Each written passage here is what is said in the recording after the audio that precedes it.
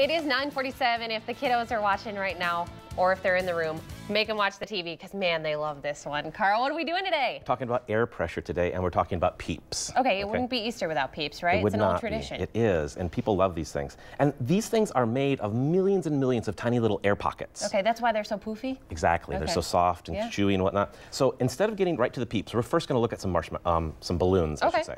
I got some balloons inside my vacuum chamber. We're going to remove the air from the vacuum chamber and see what happens to the 10 or 12 or so balloons inside there.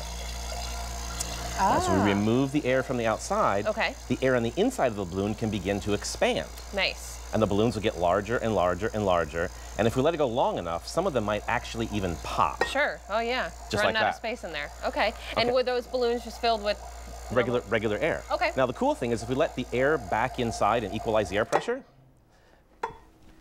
like that. Oh, wow. You can see a few more popped, but they all go back to their original size. Yeah. Okay? Cool. So we're going to do that with Peeps now. All right. Because Peeps have not just a handful of air pockets, but they've got millions of air pockets. Yeah, get all that junk out of the way. And we're going to put our Peeps right in the middle. That's pretty good. Oh, wow. So we're going to put the whole jar inside there and see what happens when we take the air away from millions of air pockets. And how many Peeps are we talking? My guess would be maybe like 25? 25, 30, something like that. Right. Yeah. Now, the Peeps are a little bit more interesting because they've got that marshmallowy gooiness structure to them. You can actually see some of them start to crack. Yeah, because they have the sugar, you know, when you start to peel one away, that's what you see. That sugary coating. Wow. But the other really interesting thing is at some point, these are going to get really, really big, which they have, and now they're starting to shrink down a little bit. Because just like those balloons before that popped, we're actually ripping apart the structure of the Peeps. So they have nowhere else to expand? They have no more air inside to expand. Exactly. So they're going to relax a little bit. But if we really want them to relax, I'll let you pull that little thing away. Oh, wow. And they get really, really small. Okay, now are they hard is the question. Well, go ahead. Oh, kinda. Well, because you know how some people leave them out? Yeah, well, then they kind of dry out. But with this, we've actually removed the air from the inside. So now they're really kind of deflated. Yeah, very flat. They're not quite as fluffy.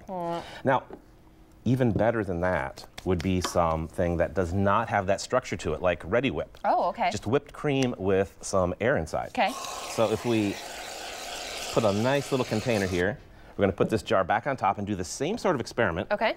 Remove the air from the outside of the Ready Whip. All right. And see what happens as it begins to expand. Oh, boy. So we'll connect up our vacuum pump, turn it on.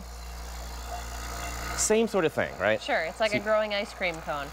You might be a little disappointed there, but because it looks like it's doing the same thing. But here what we don't have is the gooiness of the Peep. When we let the air back inside, you tell me, how long do we have to let this grow here? I think we're almost reaching maximum capacity here. All right, here we go. We let the air back inside. Oh. Yeah, not as nice. And so, because the Ready Whip is made up of just cream with a little bit of air inside. Yeah, and so there's nowhere for it to. There's nothing left over. It's all just liquid. Man, well, the science of Peeps and air pressure Exactly. today. It's kind of fun. Very cool. That's this week's Imagine It. Carl, thanks so much. And if you want to go down to the Imagination Station, you guys are open today, correct? We're open today, and we're doing the egg drop challenge, where you can build a structure to support an egg as you throw it over the edge of our atrium.